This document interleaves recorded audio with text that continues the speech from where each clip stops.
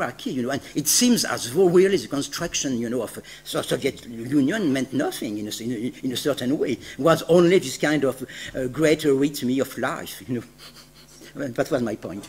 That is what you call life. Okay. No, So one, no, but there is another question at the bottom. Okay.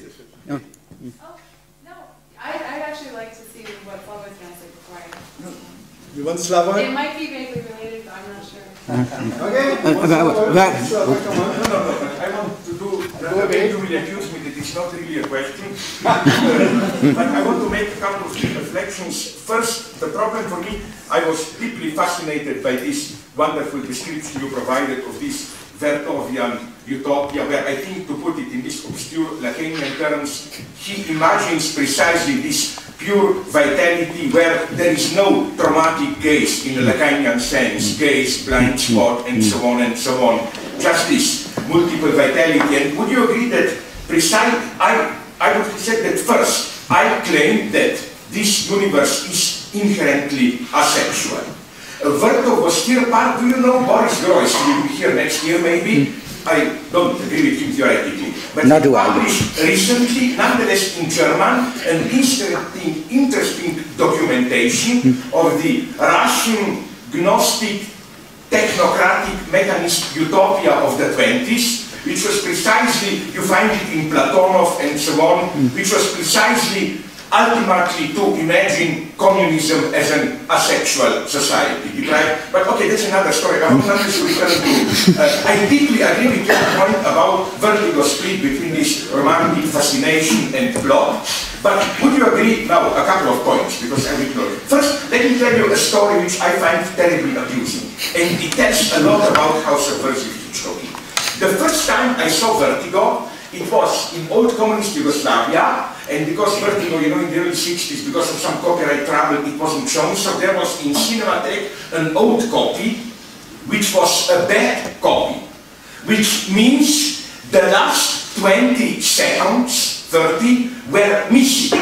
So for 5 years, I thought Vertigo is a film with a happy end.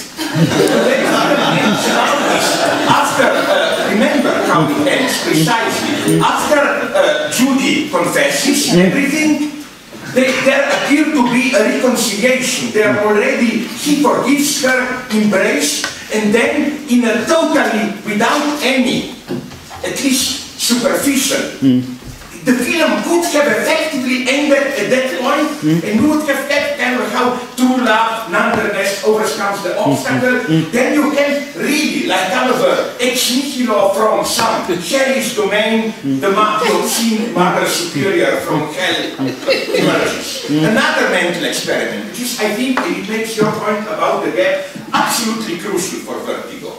Imagine Vertigo, exactly the same film, ending after Madeleine's suicide.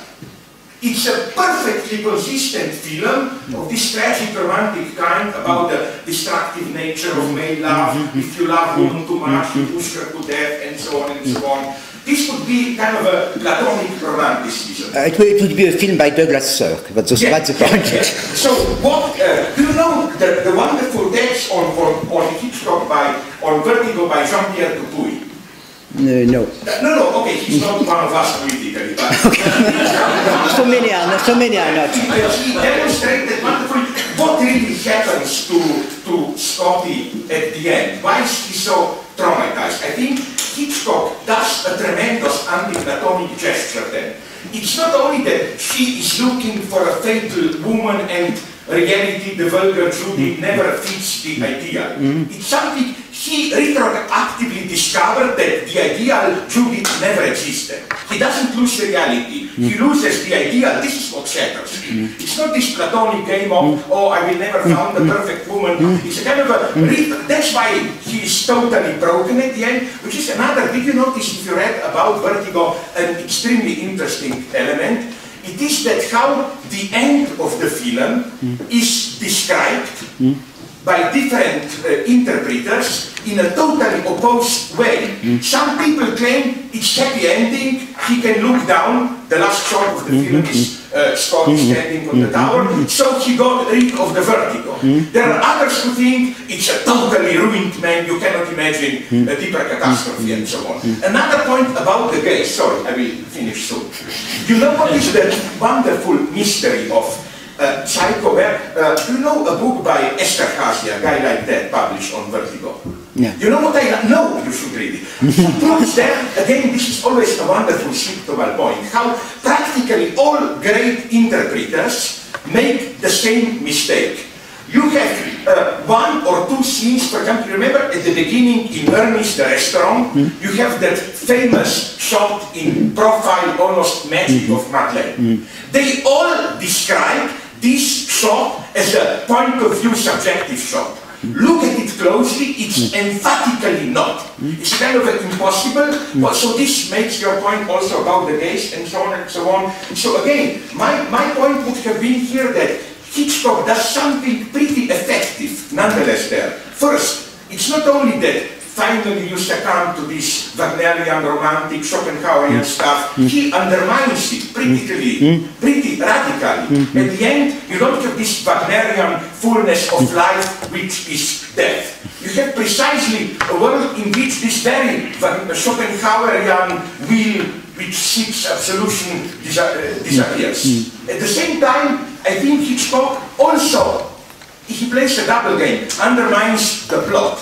In the sense that, how should I put it, the point of the story is that nonetheless the spectre persists, so you cannot simply say that Hitchcock just dismisses images. Another thing, then I will stop, don't be afraid.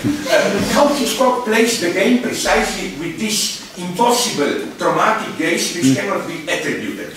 Did you notice a wonderful detail in Psycho?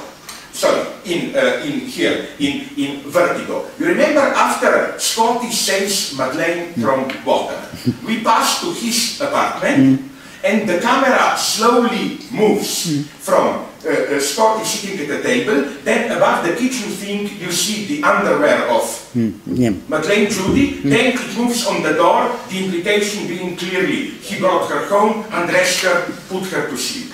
Okay, now do an experiment. Freeze, we can do it now if you don't believe me, if you have it. Freeze the DVD on that point where you see the underwear above the kitchen. It's not underwear. It's just abstract pieces of cloth and so on. Why? Censorship Hays Code intervened. They said, if this is really underwear, it would have been a proof that Scotty saw Madeleine naked. But this shouldn't be a... Now what's here so mysterious is that nobody of us even notices it. Whom was the censorship protecting? I mean, we automatically think we see underwear. Here you have again your traumatic case and so on. I could go on, I love your text for 5 hours, but he's the bad guy, this horrible, perverse, East German super-ego. Okay, so I think there was no time, but there was a question, there was your question, yes. I do actually have a question. My question would be that if, when Bertolf was making this film, and it was, as you said, that there was an equivalence between truth and appearance. Not exactly at the same time, but around the same time, Medvedkin was also making films of this sort, where he was traveling around the country, filming the workers. But what he was filming, and we just covered this a couple of weeks ago in class, he was filming the inequalities between what was being presented by the state and what was actually happening at the level of the kolkhoz, of the collective farm. And so there was this discrepancy between what was being presented as pravda, as truth, and what was actually true. And so Vertov's film, was it actually truth, or was it a Soviet version of truth in Pravda, like the newspaper, the main newspaper of Pravda, which they always said, everything that you read in Pravda is not Pravda. Okay. Okay. No, I think well. Anyway, it's quite different because well, Medvedkin. So Medvedkin was a filmmaker. So I think now you know about Medvedkin apparently. But well, so Medvedkin as a filmmaker, you know, has this idea of kind of train. At the same time, there were of course the trains of agitprop, you know, but Medvedkin's train